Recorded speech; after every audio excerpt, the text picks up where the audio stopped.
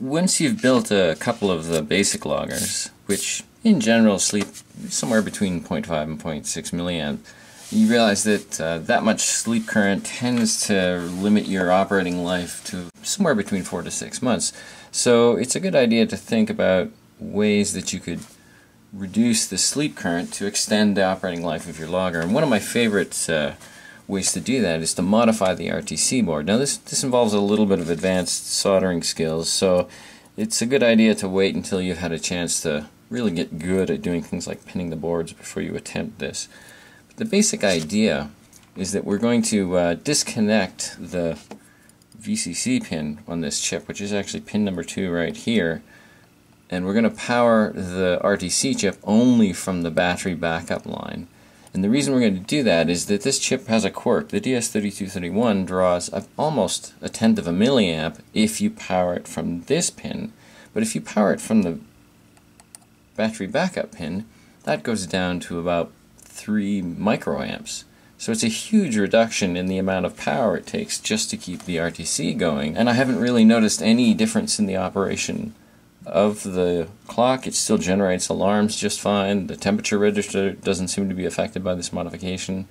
And so, as far as I can tell, this is doing quite well in all of the loggers that I've applied it to.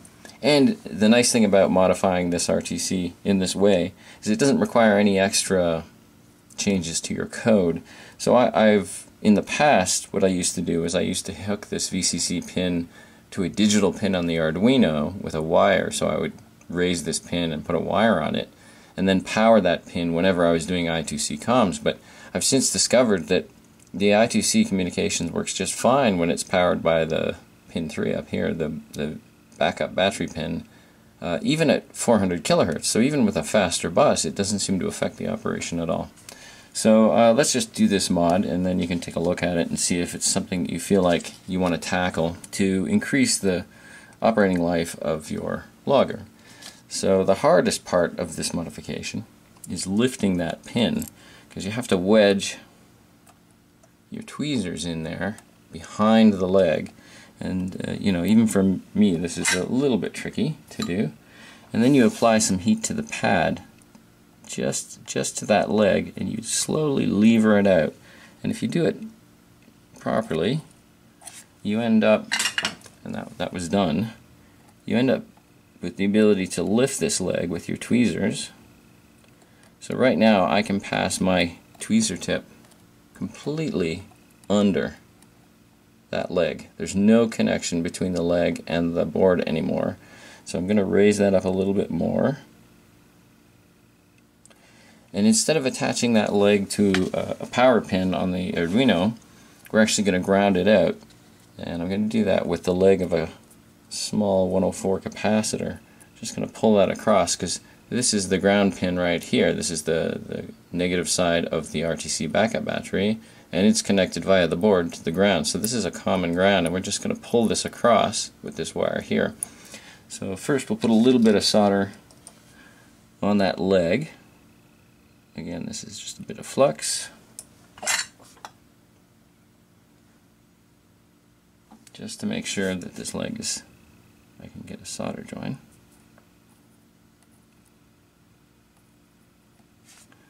Okay, you can see my shaky hand, so that's now tinned. And I'm going to put some tin on these legs. I like to hold on to these little capacitors when I'm working on them, because they can't take much heat. So if it's too hot for my fingers, well, it's too hot. I probably have hurt the capacitor, so I almost always hold these guys while I do this so that I don't accidentally cook them. Or at least if I do cook them, then I know that I've done it. Alright.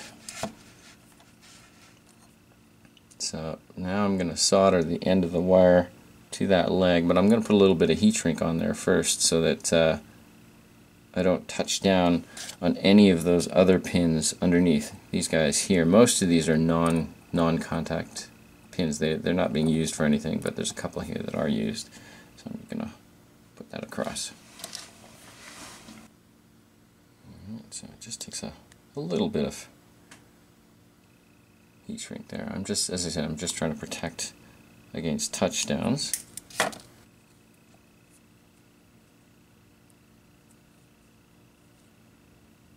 Okay, and then I'll pull this across. Try and keep this in view for you guys here, but it's a little hard working at this scale and trying to video at the same time.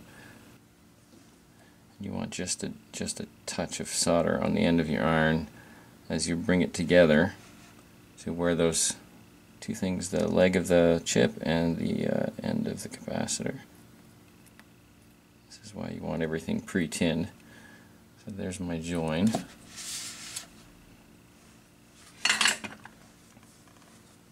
let's see if I can zoom in on that for you.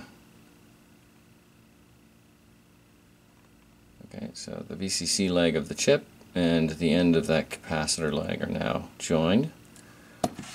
Just shuffle this along. Give it a little zap so that it shrinks down. I can keep it out of the way because now I need to join to the end here. Pull that back a little.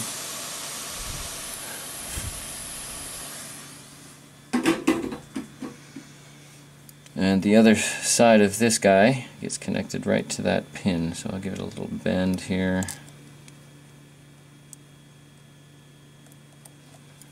Occasionally there's some oxide on that old solder on the bottom of that battery connector, so I'll give it a little more flux, just a touch.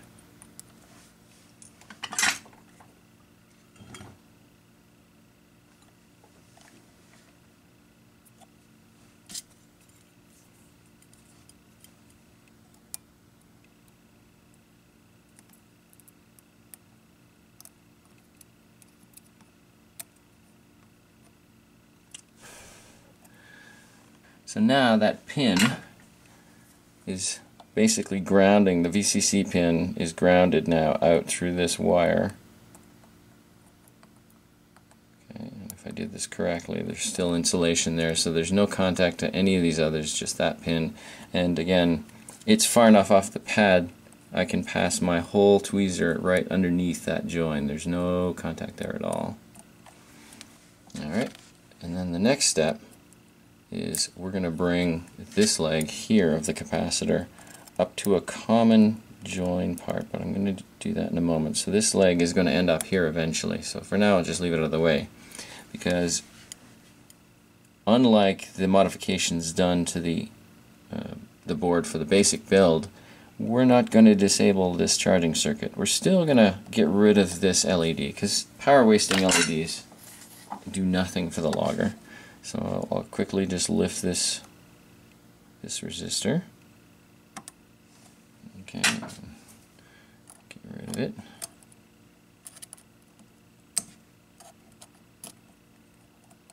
Okay, so that effectively disables the indicator LED, but we're not disabling the charging circuit this time. We're actually going to be using that charging circuit to provide power to the backup line, the battery backup line. But we can't do that and leave the non-rechargeable CR2032 backup battery connected, because then that charging circuit would be driving power through our backup battery.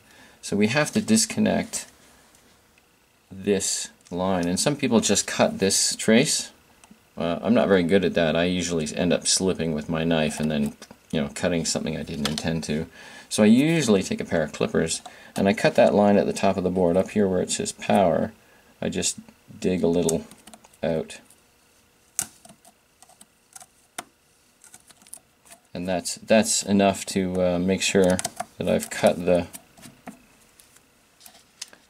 battery backup line, which runs up here and along the top down to this third pin. So now that that line's cut, I've just found that I'm better at doing that. But you can just take a knife and cut through this wire right here if you decide that that's your preferred method.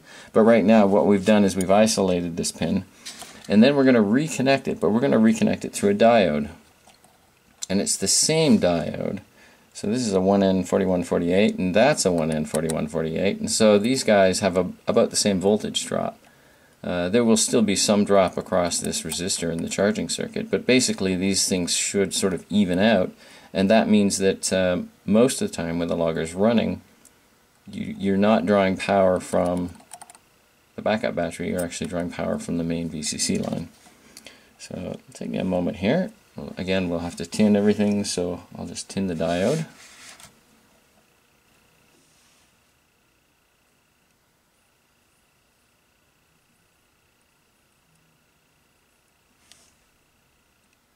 These are just old ones off of eBay, of course, so they're usually a little rougher than they would be if I was buying, new parts.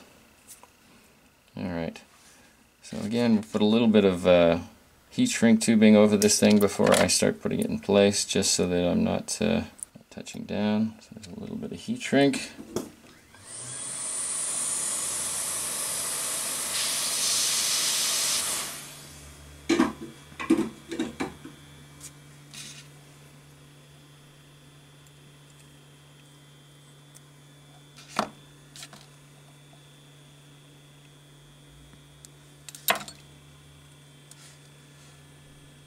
Probably a million ways to do this modification, but this is just the way I do it.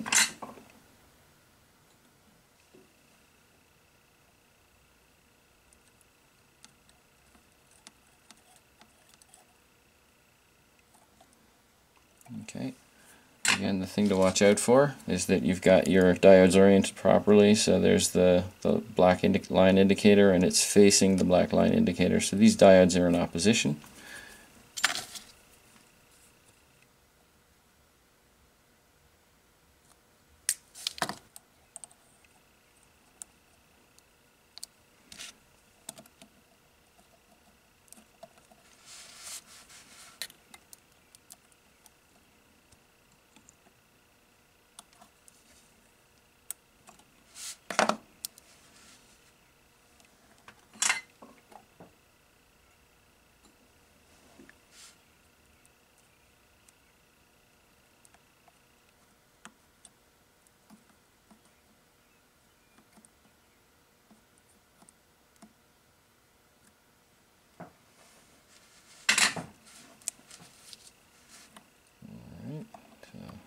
Trim away the excess,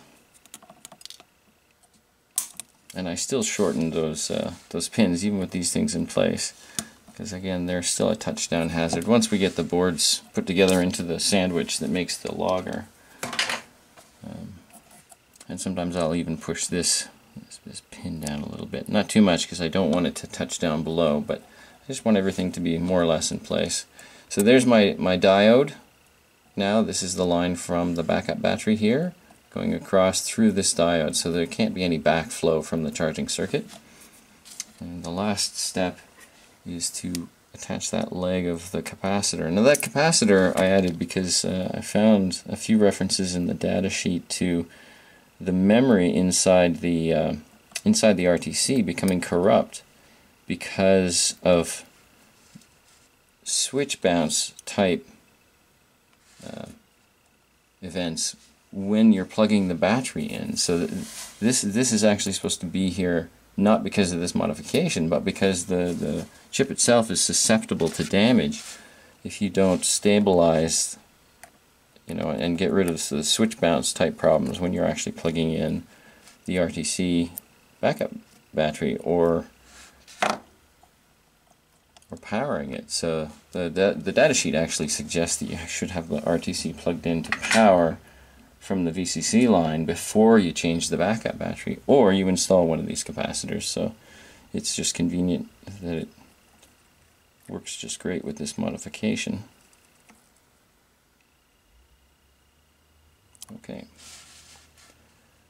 And the last step is just heat up the heat shrink all the way around, make sure it's all out of the way, don't cook anything.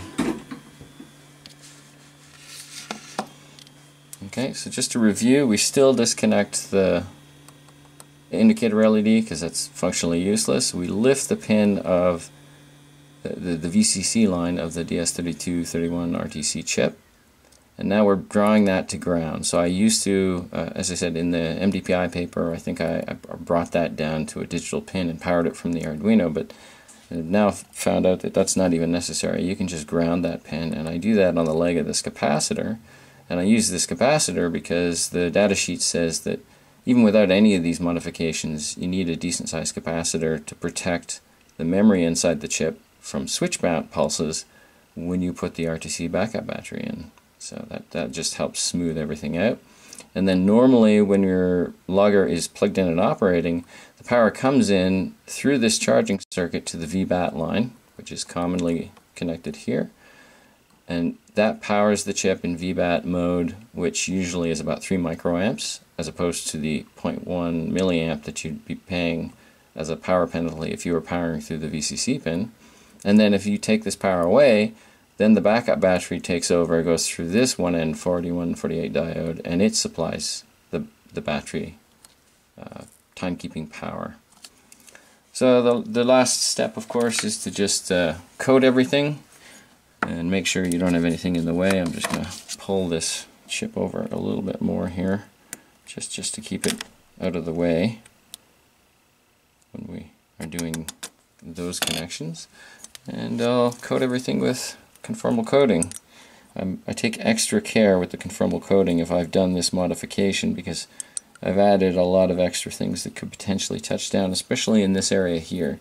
So I'm really, super careful now with the conformal coding to make sure that nothing is going to touch down, especially when we add the tape and turn it into a sandwich. We've added more things here that could potentially contact each other, and we don't want that to happen. So, like I said, I take extra care with the conformal coding when I've done this modification. And after, I'm going to do the cooking show trick here because this stuff is still wet. But once the conformal coating is dry, you add that little extra square of tape, and then this just goes into the sandwich. And it doesn't change any of the other assembly procedure. It's essentially a self-contained modification, doesn't require any code changes, and doesn't require any other changes to the way you build the loggers. So I just wanted to cover that one. It's a really useful power-saving technique that you can add or not add. It's totally optional for the logger design.